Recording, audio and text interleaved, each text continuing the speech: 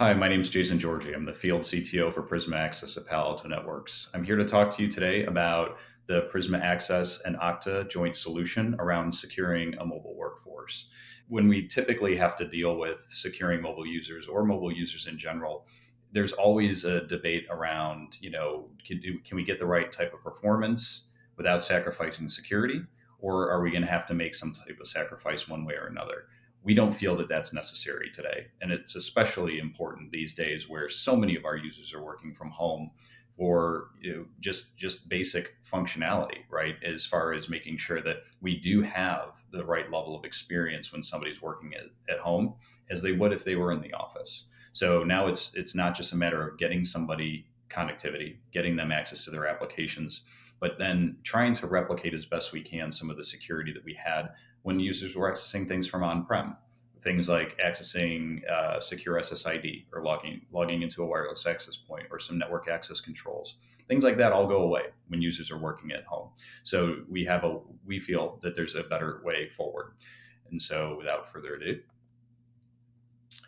the trends that we see shaping organizations today are the big three, right? We've been talking about these for years: cloud adoption, mobility, and digital transformation. These are, in a way, organic shifts, meaning that they've been a product of just evolution in technology, evolution in the way the business behaves, evolution in the way people work, right? So for productivity perspectives, for talent acquisition perspectives, from just growing the business and becoming more agile. So these things are shifts, right? And they have been primarily organic until, I would say, about a year ago, right? With the onset of COVID-19, things like mobility obviously shot forward dramatically to where we had what was roughly an 80-20 perspective when it came to users working in the office, to around 20% that were mobile or had mobile access. That flipped around completely, where it was more like 80% of people were working from home or remotely, 20% in the branch, if that. And that was usually reserved to things like retail or manufacturing, where people had to be on-prem. So really what we had to solve for, that's been a little bit different this time around, is the whole idea of not just providing, like I said before, basic connectivity to get users to something for a period of time, a day or so. I have to work from home today, or I have a doctor's appointment, so I'm going to work from home the rest of the day. Email and a couple applications, probably all you needed. With so many people working from home full time, we had to make sure that they could get access to everything that they need to do their jobs properly, right? Keeping them productive. So things like collaboration tools and other applications all became mobile necessary. And this is where the sacrifices started to come into play. So before I get there, let's talk a little bit about the security. Current solutions that organizations are looking at as far as solving this problem, most of them are cloud delivered at this point, right? But where we wind up seeing a lot of issues is the limited coverage of applications available, right? Whether that's through the SaaS or the CASB security capability and how many applications are defined, or how many applications can be inspected for embedded threats or data loss, to just the completeness of security, and making sure that we do have that coverage everywhere we need it. That if a user is on-prem and they're behind certain types of security capabilities, that those security capabilities essentially follow them everywhere they go, right? So you can have the full security stack as a practitioner in your organization everywhere you need it to be. The reality is that's not the case.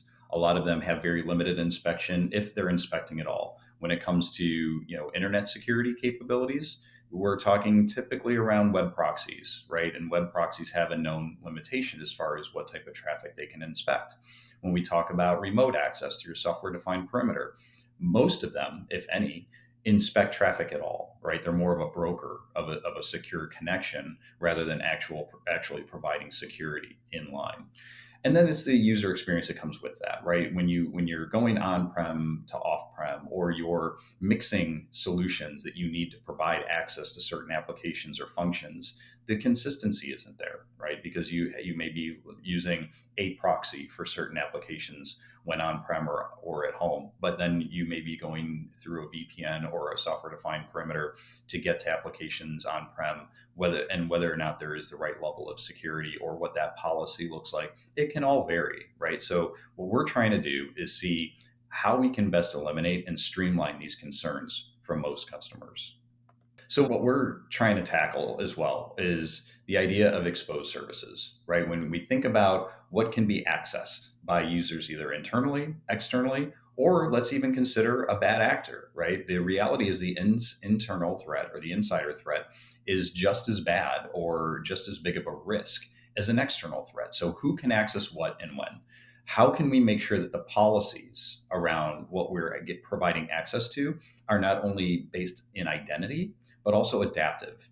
And adaptive could mean a lot of things. That could mean, okay, Jason, right, at Palo Alto Networks has his laptop with a remote access client. I have full access to all of the applications I'm supposed to have. When Jason, me, tries to access the same set of applications from my phone or my BYO tablet, I have a subset of applications, maybe those that are, a little less critical. And maybe of those applications, I even have different levels of access. Maybe I can only read an application rather than upload or download. Things need to be adaptive but consistent, making sure that regardless of how I'm accessing something, that the security is there, that the same security protections there, but then whatever extra security precautions are needed in order to keep data safe are available. And then scale. Let's face it, when we talk about remote access and things like that, the biggest thing everybody started dealing with about 12 months ago was scalability issues, right? The ability to make sure that I could get all of my users working when they needed to work, period. And so what that caused was the situation of increasing VPN capacity, right? Or doing something along those lines of how do I augment what I'm doing to make sure I have capacity? For those that couldn't find a solution fast enough, or for those that couldn't increase capacity fast enough, those are where the security compromises came into place, right? So we had to provide good access to SaaS services or cloud services or wherever, but we couldn't congest our VPN headends, let's just say. And so what we did was split traffic off, right? We wound up having some traffic go direct, others going to the data center for security inspection. But everything that went direct was a new risk, right? Because now we're not looking at that inline. We just feel that there's probably a better way to deal with this. Overall, when we talk about traditional VPNs and remote access, what we're looking at is how the user's accessing something and what steps they're going through to access it. What are the potential points of risk? And I'm not even talking just security risk, but performance risk, right? But there's everything from the performance itself to security consistency to what happens when that user is accessing an application, right? What do they have access to given that type of remote access solution? Thinking about traditional VPNs, which are really just network connectors, right? You've got a user with an IP address connecting to a VPN concentrator, which is another IP address. So you're network to network with no inherent security built in. So then what happens is you have access to everything that VPN domain has access to, which is usually some type of large aggregation pool. And then users are distributed throughout other systems. And hopefully there's some type of filtering going on, whether it's content inspection, whether it's just ACLs directing users to certain networks that they have access to, whatever that may be. The reality is, though, by default, that is not the case. By default, users have access to everything that is attached to that LAN segment that their VPN concentrator is attached to. So how do we make that better, right? How do we provide a more surgical approach to application access from a user perspective? When it comes to then, okay, now we've attached, right? We've used our VPN to attach into this somewhat porous data center LAN that the VPN's attached to, but now our users have to access something like a SaaS. Now you've got limited inspection ability, most likely, right? Because you're doing this from on-prem to off, and trying to do that not only in a way that is secure, which we don't have a lot of, but what's that scalability look like? Where I was talking about before, having to split traffic off in that split VPN perspective, and then the cloud services themselves, right? Making sure that when a user attaches into a VPN that then has a connection off to the cloud VPC, that it's not just an open tunnel for anybody that's connecting in to just have access. This is called trusted access, right? This is what we're all trying to get away from in the spirit of zero trust. Zero trust is that idea of there's no inherent or implicit access from a user to a resource just by attaching to a service. So this is where we have to make the change, but we want to make it while honoring the best possible user experience we can deliver. So with Prisma Access, Palo Alto Networks remote access solution, This is how we're approaching it, right? This is where we say the user, regardless of how they're coming in, we have several options. We have the Global Protect client, which is our agent that runs on the endpoint. We also have a clientless option available, which is more browser-based for browser-based applications. But our integration with Okta is seamless, right? So when your user is logging into their Okta webtop and their SSO, and they're clicking on a tile for an application that they have access to based on policy, Prisma Access is going to broker that session and inspect it in line for threats and data loss. This is a much different approach than what several others are taking. And it doesn't matter where that application resides. This is the beauty of it. Whether it's the data center, cloud, SaaS, or web, it can look across all of it, right? So a lot of organizations out there that are playing in the secure remote access or secure access service edge or SASE space wind up dividing their access solutions into two products, right? They've got their private access product, which is for secure access to data center and cloud apps. And then they've got their secure gateway product, which is their web proxy and CASB functionality. Two different products, hard to integrate all of that together in a seamless fashion. Prisma Access is a unified approach. So it's able to provide secure access no matter where the user is, at home, on the go, or even in the branch, to these resources, no matter where they are, data center, cloud, SaaS, or web, with that full integration with Okta. So whatever conditions are applied to that user and how they're accessing their web top, that conditional access is applied and enforced through Prisma Access. This is how we chalk it up, right? When we look at how the layers of this all come together, you've got your users and how things are being accessed along the bottom. You've got your resources at the top, single cloud-based platform delivering the security. So Prisma Access is taking the approach of a security as a service layer, which includes firewalling as a service, CASB, so that's full spectrum CASB, both inline inspection and out of band with APIs. Zero Trust Network Access being the foundation of everything we do, which I'll talk about here shortly. And then Cloud Delivered Secure Web Gateway. So taking those things like SSL decryption, IDS, IPS, DLP, sandboxing for malware and zero-day threats, and combining all of that into a single solution, while also now, from our perspective, being able to provide end-to-end visibility of the traffic flows and streams from the user to the destination. We're doing that through our autonomous digital experience management. That's giving us segment-wise insights. So user to their broadband modem to their ISP, ISP through the security cloud to the destination, all with the ability to carve that up, drill into each one of those segments to see where problems might be happening, performance issues are being encountered, so that we can remediate. A lot of that can be driven in an automated way, right? As far as taking a look at something and seeing, oh, wow, something's out of threshold or out of band from what we expect. How do we go about solving that problem? With the full integration with Okta, right? Making sure that we have the adaptive multi-factor authentication. So again, we'll use me as an example. I'm at home right now with my GP client. This is where everybody's kind of working at Palo Alto Networks. I have full access to my applications, single factor authentication. If I take my laptop to some hotspot right now and try to access the same set of applications, you know what? My network is not recognized. I'm going to be asked for an additional factor, right? So we can do conditional MFA based on things like that, right? What IP address am I coming from? Is it considered a known IP address because I've already been coming from it for the last year? Or is this a brand new IP address that hasn't been recognized before? We should probably add another layer of security to that so we can make it fully adaptive while enforcing the SSO policy all in line.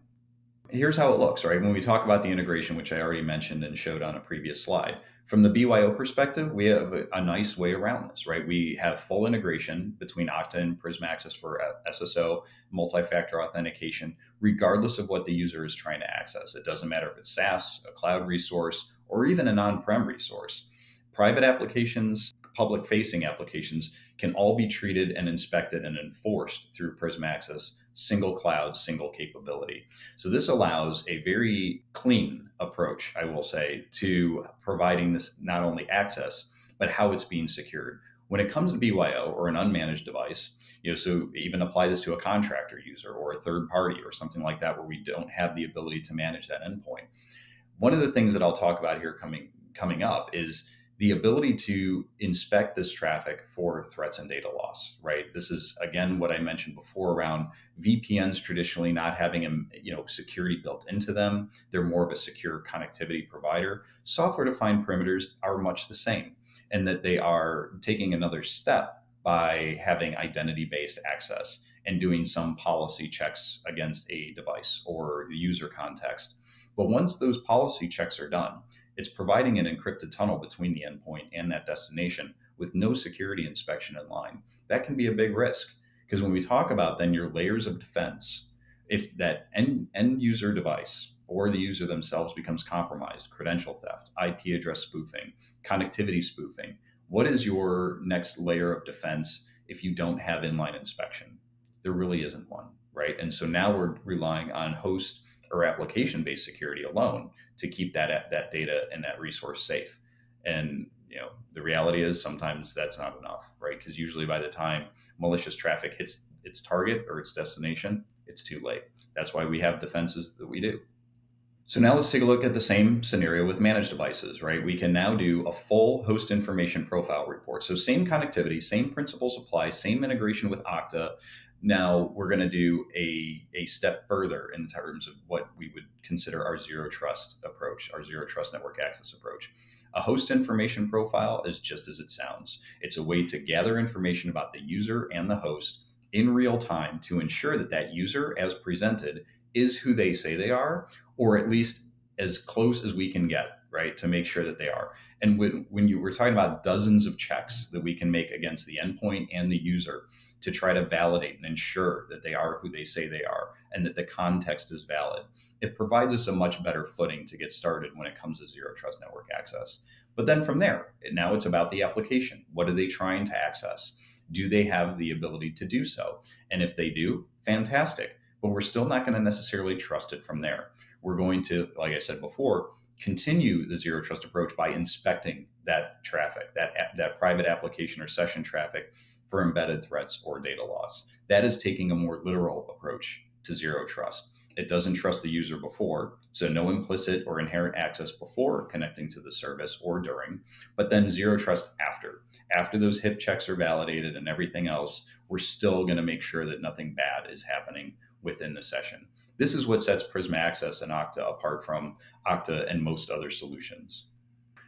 This all falls into our CTA, our continuous trust assessment, right? And that winds up starting with understanding that device, like I talked about, making sure that the context is there, the location is there, trying to do the best we can to make sure that things like the source IP address isn't being spoofed and things like that. Then the user, making sure that the user is who they say they are. What is their authentication, profile? Is it CERT based, or if it's purely log into a screen, and how often that interval should be. If that's a daily CERT expiry or a 30-day CERT, whatever that is the context there? Is it right? Are we still valid?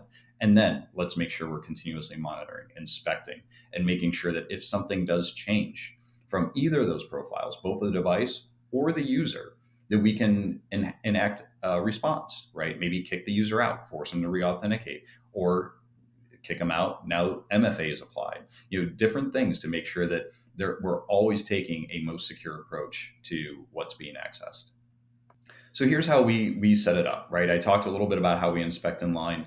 This is where we differentiate ourselves from what a lot of others do.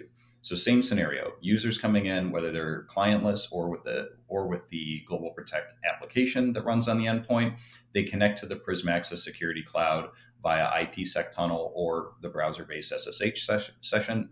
User ID is immediately challenged. This is that whole idea I was talking about, user context, device information, all of those things. This is the first part of the policy. So before anything is done, we're validating who the user is and their device. There's no implicit or inherent access to anything. It's a default deny policy. From there, app ID, right? Making sure that what that user has access to is valid, right? They're trying to access an application. By policy, they should have access to it. This is where the conditioning comes into play though as well. If I'm coming in on the laptop with the GP client, full access to all of my applications as granted by policy. I have my phone also simultaneously or instead of trying to access applications because it's my BYO phone. I don't have access to all the same applications. or those that I do, it's a subset of levels, right? Levels of access. So all of that is conditional and adaptive based on what's happening and what's being identified, these first two steps of the process. Now, this is where pretty much everybody that's doing remote access today is stopping, right? So everybody's doing the posture checks and making sure that the device context and user is good, that they're only accessing the application specified by policy, so a more layer 7 based approach based on identity. But where we take that one step further, this is the inspection that I'm talking about, content ID. This is where what we do and nobody else is doing right now when it comes to remote access to private applications, right?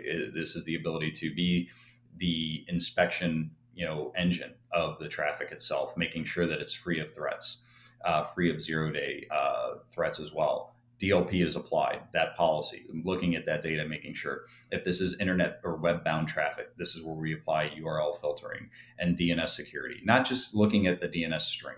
It's making sure if there's a DNS tunneling app, something like Iodine or DNS Cat, that we're identifying it and making sure that we're blocking it, or if it's allowed for some reason, that we are inspecting it for threats. So full content inspection. And so all stitched together by our policy engine, no matter where the user goes. So again, this is what's setting us apart from everybody else. So it doesn't matter whether the user's going to public apps like on the SaaS or web, or private apps in the data center or cloud. We're applying the same zero trust single pass inspection capability across the board, making sure that data is as clean as possible, no matter where the user is. So now let's get into user experience a little bit. I think I covered off security pretty well. That's only one part of it, right? The other whole part that we're talking about is not having a compromise when it comes to user experience as well.